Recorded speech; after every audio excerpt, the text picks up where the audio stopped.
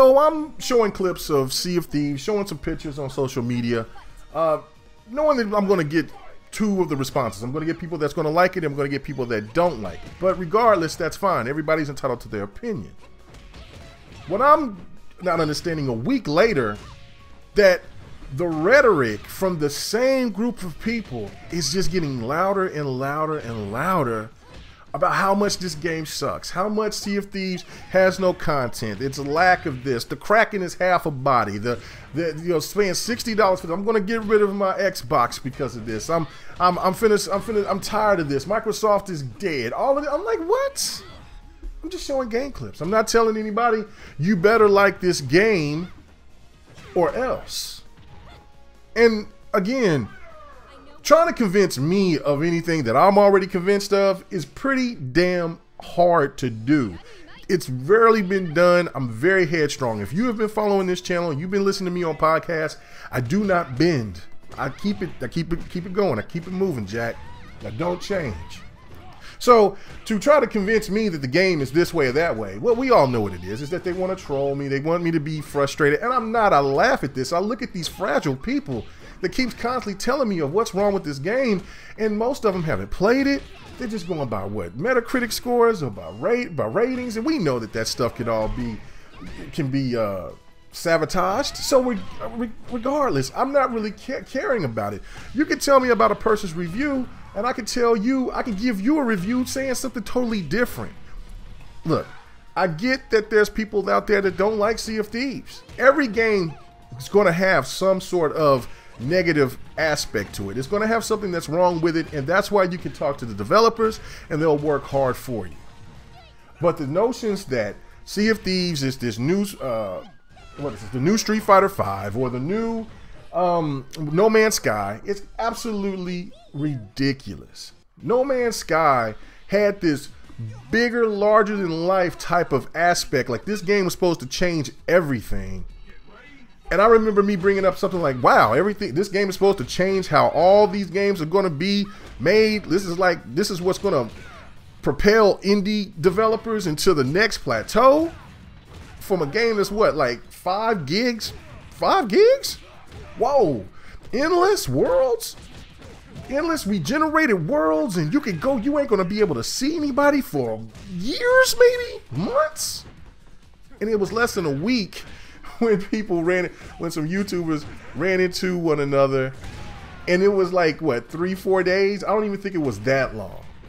Of just showing, these people made these assumptions that this game was going to be so massive, and then what happened? Instead of Sony having their back, Yoshida and them said, I'm out. I'm not even talking about this game, and left that developer on the hook, and No Man's Sky was pretty much done. And when they did add content to it, it was like, what, a year later? Sad. Unfortunate. There was a saying that the developer was having a nervous breakdown because of the stress of what he was going through with this game. And that's unfortunate because the man put his blood, sweat, and tears into want to make this game and trying to get the game to look and be what he envisioned. It just didn't happen. And then these comparisons about Street Fighter V is what's really funny to me as well, because Street Fighter has been out for decades, and there was no excuse for Street Fighter V to come out the way that it did, especially asking for full price on top of DLC. And let's not forget about the microtransactions with the outfits and all of that. You know, somebody was trying to make this argument, well, you can just go and you can play, and get everything with the money currency in the game, mega. Okay, all right. How many people actually did that? Yeah, not very many. So, again, for the people out there that played like that, that's great. But you still had to buy extra costumes. You still had to buy for extra stages. Not everybody, they made it to where it was so difficult to where you had to buy that DLC or you would just be lacking. You would have to be really putting in that dedication. And I'm pretty sure that there were some people that did. But again, it wasn't justifiable. And for people out there that talks about microtransactions and loot crates and boxes and stuff like that, Street Fighter got away. That's how Street Fighter survived. That's how Street Fighter V survived, was off of people paying for that. I was one of the people that bought microtransactions for the game, for both games. for the one on the PC and for the one I got on the 4, right? So again, you could try to put that square block into that circle, but it's not going to work.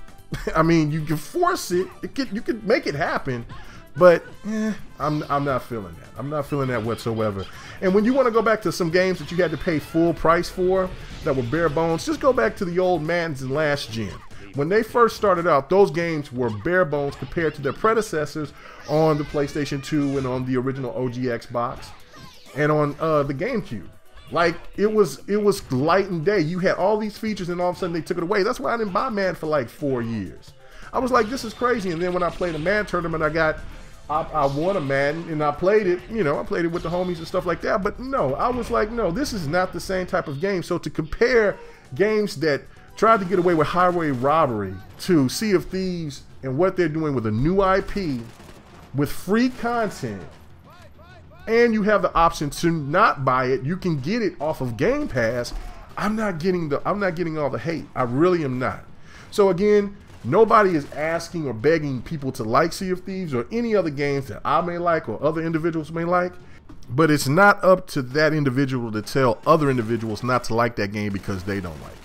I think that's very irresponsible to be a content creator, and I find it to be bitch made, in my opinion. I really do. And that's not because we're talking about just Sea of Thieves. I'm saying that for any game that's out there, because these developers has put blood, sweat, and tears behind these works. And regardless if these games don't come out the way they think that these games, while they visioned them, it's still hard work to do what they're doing. And look, the people that make the most money are the ones that do it right. The ones that's out here grinding and trying to make it happen, they'll keep learning, they'll keep progressing. It's just like everyday work with everything else that we do in life. So again, it's not here. It's just like with a waitress or a waiter. When you go to there and their service is not very good, I've always never understood the people that wanted to berate those people for serving your food or whatever, your coffee or whatever, and you berate them because you didn't like their particular service. I always treat those type of people with the same respect as though I would want to be treated if I was working in that same position. It's no different than these developers out here that's busting their ass to try to get something right for you. And it's not me saying that the developers are always right. They do some grimy shit. But again, if you don't like that particular game, then don't buy it. Don't support it.